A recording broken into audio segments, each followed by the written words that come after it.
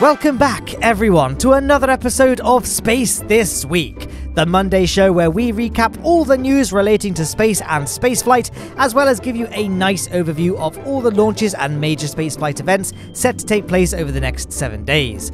Furthermore, we'll be delving into the fascinating world of spaceflight history in our upcoming anniversary segment, and I do hope you enjoy what we have lined up for you today. Before we get started, make sure you've hit that subscribe button down below so that you never miss one of these videos, in order to guarantee that the information you're receiving is as up-to-date and relevant as possible. Anyway, I think that ticks all the boxes of stuff that needs saying in the intro, so let's commence the first segment of the show, all the space events that we saw take place last week.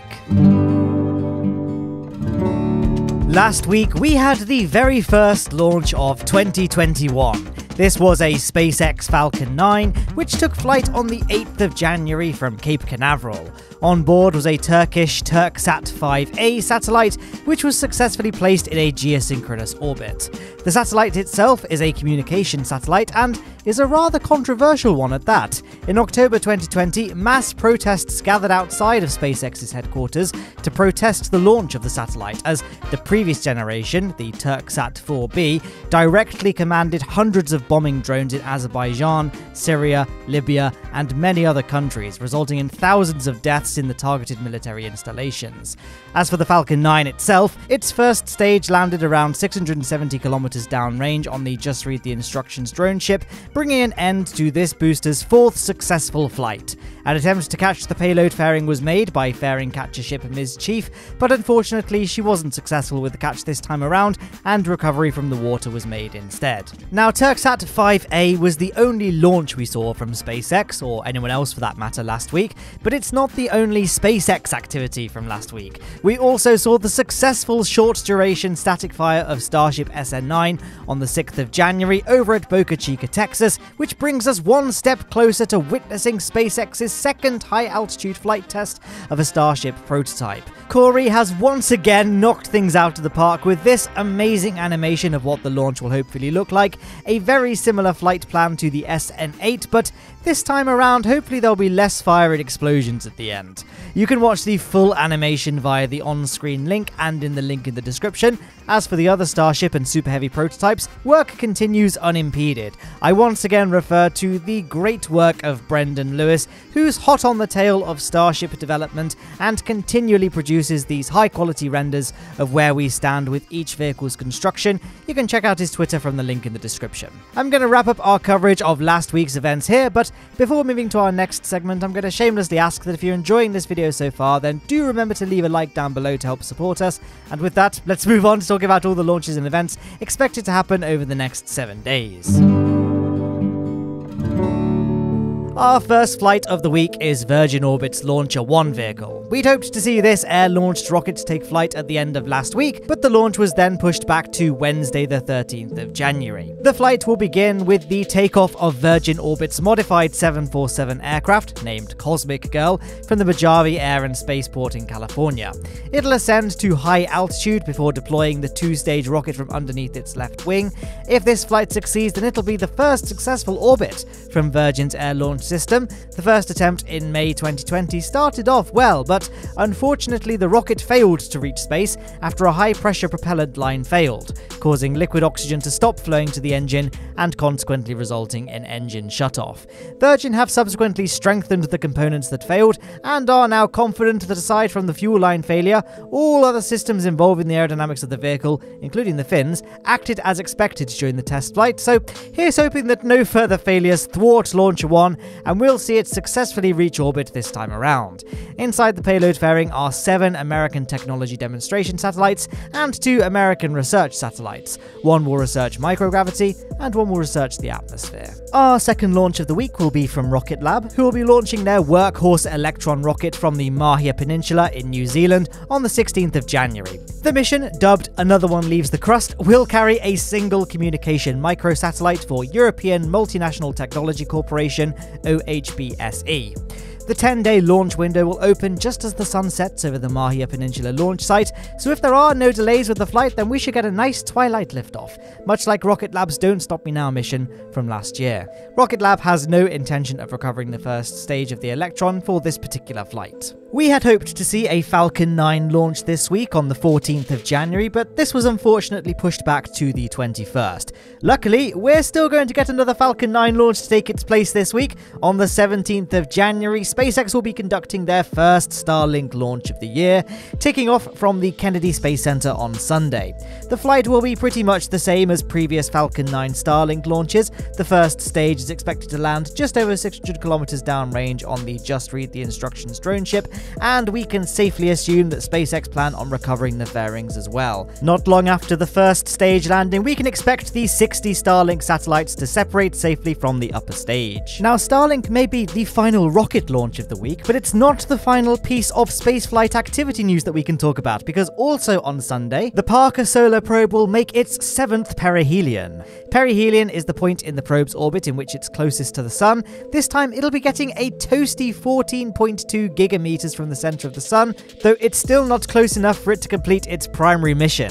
Over the next 4 years, the probe will continue to conduct 4 more Venus flybys to lower its perihelion down to a distance of just 6.9 gigameters from the center of the Sun. And once there, it'll perform a thorough analysis of our parent star, including electromagnetic field investigations, imaging of the corona and inner heliosphere, and solar wind analysis. Some of you may remember the launch of the probe, which took off aboard a Delta IV Heavy in 2018. Unfortunately, we have a few years to wait until we get to start talking about really juicy data from the spacecraft, but it's nonetheless fun to talk about when I get the chance. Anyway, I think that's enough rambling for this week's upcoming events. Which launch are you most excited for? For me, it's gotta be the LauncherOne. But this week aside, it's time for our final segment now. All the most interesting historic spaceflight anniversaries set to take place this week.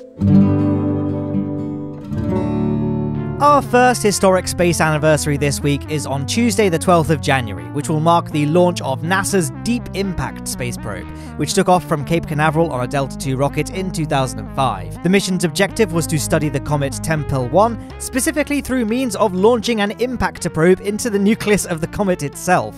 This dramatic action was conducted on the 4th of July in 2005, and the impactor created a sizable impact crater on the comet's surface, blasting debris from the interior of the nucleus in the process. The Deep Impact spacecraft was able to study the debris, which included ice and dust from deep within the comet, in order to further our understanding of what comets are made of. From the excavation of debris, scientists were able to determine that the comet had water ice both on its surface and deep within its interior, with one member of the scientific team describing it as being like a skating rink made of snowy dirt.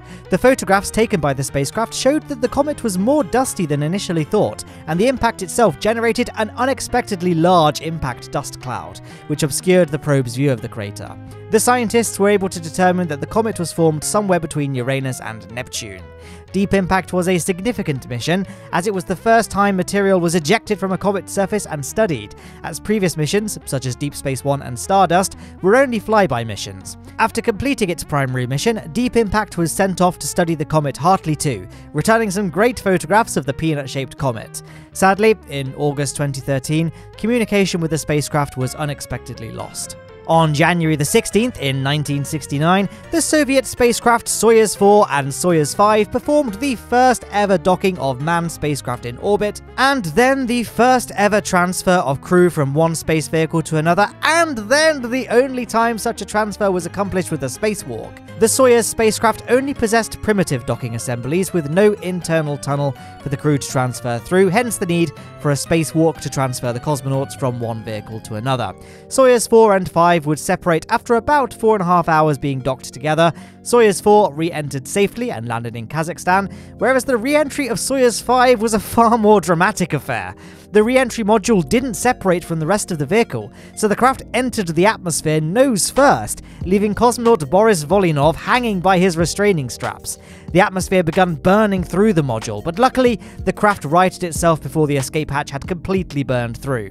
Just when things didn't seem like they could get much worse, the parachute lines then became tangled, and the landing rockets failed, resulting in a very hard landing that broke Volynov's teeth. The capsule came down in the Ural Mountains, far short of its target landing site in Kazakhstan, and knowing it would take several hours before rescue teams could find him, Volynov abandoned the capsule and walked for several kilometers to take shelter at a local peasant's house. Volynov would eventually fly again, 7 years later, aboard Soyuz 21. The other event that took place on January the 16th was the 2003 launch of STS-107, which would be the final time Space Shuttle Columbia, the first ever space shuttle, would fly. The vehicle would tragically disintegrate on re-entry 16 days later, which resulted in the deaths of all 7 crew members. The disintegration was caused by damage caused by a piece of foam insulation, which broke off from the external fuel tank and struck the left wing of Columbia during the launch. When the vehicle re-entered the atmosphere, the damage allowed hot gases to penetrate the heat shield and destroy the internal wing structure, which caused the spacecraft to become unstable and ultimately break apart. The disaster resulted in the grounding of all remaining space shuttles for 2 years, pausing the construction of the International Space Station in the process. NASA ultimately made the decision to mandate thorough on-orbit inspection of space shuttles to ensure that their thermal protection system had endured launch, with a designated rescue mission ready in case irreparable damage was found. Furthermore, all space shuttle missions, aside from one final mission to launch the Hubble Space Telescope, were only flown to the International Space Station so that the crew could use it as a haven if damage to the orbiter prevented safe re-entry. The United States eventually ended its space shuttle program in 2011, and the fallout of the Columbia disaster was almost certainly a driving factor in this decision. Our final space anniversary of this week takes place on January the 17th. That is the 1997 launch of a Delta II rocket carrying the GPS-2R1 satellite, which exploded 13 seconds after launching from Cape Canaveral. An investigation was subsequently launched, and it was found that the failure was caused by a crack in the casing of one of the rocket's solid rocket motors. 12 seconds into the flight, the solid rocket booster casing ruptured, and debris struck the adjacent SRB, causing that to fail as well. 1 second later, the range safety destruction charges were automatically activated, causing the rocket to initiate its self-destruct system, detonating the remaining SRBs and resulting in the destruction of the main rocket core. The payload and fairing were jettisoned from the doomed machine and survived until they hit the ground, at which point they were very much destroyed. It was concluded that the booster had been damaged by pressure from a support in a recently introduced new transportation system. Following the January the 17th launch failure, the system was revised and ultrasound inspections of boosters on future flights were introduced. Luckily, this being an uncrewed flight, there were no fatalities, though there was some damage done to some nearby parked vehicles and some nearby buildings. And that brings an end to the most interesting historic anniversaries set to take place this week. And with that, another episode of Space This Week is over. I do hope you enjoyed today's video, and of course it goes without saying that I do hope you enjoy the, hopefully, 3 successful launches we're about to see this week. And who knows, maybe SpaceX will reveal a launch day for the very exciting high-altitude flight of the SN9. 2021 is certainly going to be an exciting year for spaceflight, and this week looks like it'll be a great one to watch. If you want to watch more videos like this one, then there's now a link on screen to the full Space This Week playlist on the left-hand side. To the right, you'll find a video from my channel that YouTube's automatic recommendation system thinks you'll like, and below both of those panels are links to subscribe and to support me on Patreon to help keep the show afloat. I'll see you on Saturday for the next Kerbal adventure, and on Monday for some more space news.